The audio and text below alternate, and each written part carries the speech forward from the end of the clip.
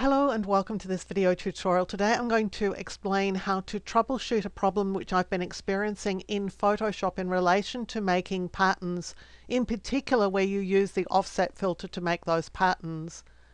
Now I'm going to start with a brand new document here. I'm going to create one that's 1000 pixels by 1000 pixels in size.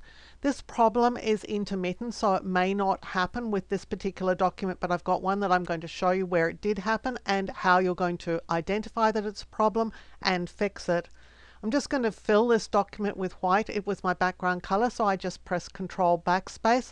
You could press Command Delete on the Mac. Of course, you could always just go and make white your foreground color and fill the layer with the paint bucket.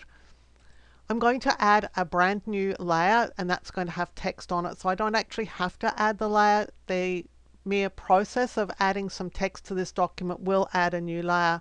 I'm going to type the letter A. Now it's going in white so that we can't see it. Let's make this red. I'm going to enlarge this. And I want to make a pattern of the letter A. So I want the letter A in the middle, and I also want a quarter of the letter A in each of the corners. The way we do that is we're going to make a duplicate of this text layer. I've ended up with an extra layer there. Let me just go and change the color of this so that we'll be able to see it a bit more clearly. I'm going to make this one blue.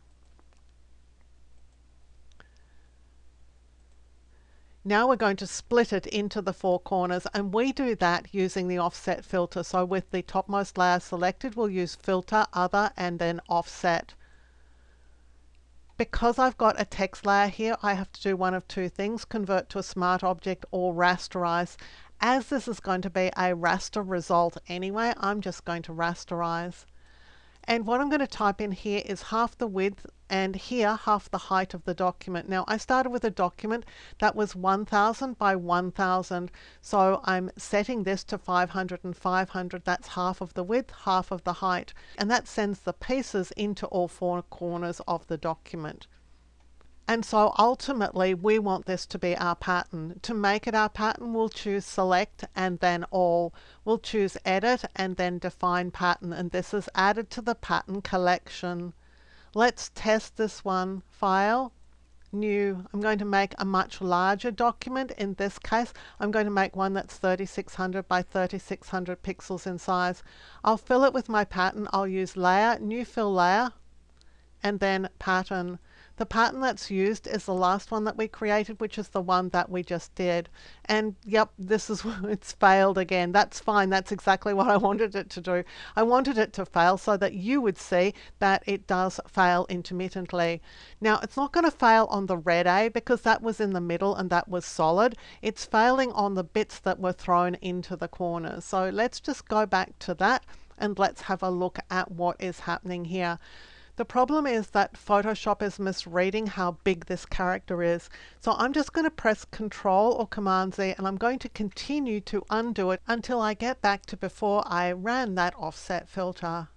Now I'm going to rasterize this manually. So I'm going to right click and choose Rasterize Type. Now it's raster, we can do something with it. And what I want to do is to trim any potential excess off this layer, and that potential excess, well, there actually is some excess there. That's what's causing this letter not to be broken up correctly. So with this layer selected, I'm going to the crop tool. I'm going to click on it once and it defaults to a selection that is the exact size of the artboard.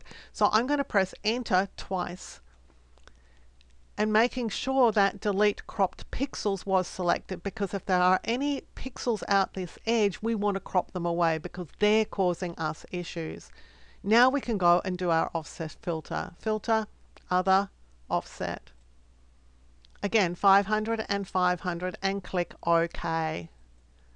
Now I'm going to change the color of this middle A, so it's going to be really obvious that this is the one that we just created, that we fixed up. So let me just go and make this green. Okay, so we know this is the pattern that we have fixed up. Things are looking much better, much healthier here, that I think this is going to work just fine. So we'll select everything and we'll go to Edit, Define Pattern. And then we'll go back to the document where we're testing the pattern and click on this, because we can now replace it with the pattern we just created. And here is the most recent one. I'm clicking on it to select it and click OK, and you can see that it is perfect. So the issue, and I've experienced it before, here's another example that I had a problem with and I managed to save it so that I could show you. You can see that this piece is supposed to ultimately attach the bottom of this. It's not going to attach correctly. There's a whole lot of pieces missing here. And ditto, this piece is supposed to attach here. There are pieces missing. This is caused by this exact same problem. I had a letter, I rasterized it, I sent it to the four corners, and Photoshop is assuming that there's actually more content outside this document than is visible. And so that's an issue that you may encounter when you're making patterns. Now, it's not just text, it's other shapes and all sorts of things. It's been an ongoing issue. I probably discovered it probably about 3 years ago. It still hasn't been fixed. So if you want to make sure that your patterns are going to work when you use the offset filter, before you use the offset filter, just run a crop on that layer that you're going to use the offset filter on. Make sure that you've got delete cropped pixels selected, because you want to get rid of anything that's outside that layer. Even if you can't see it, there's something there that potentially will cause your pattern to fail. Now, before we finish up, I have more Photoshop training if you're interested at Skillshare.com.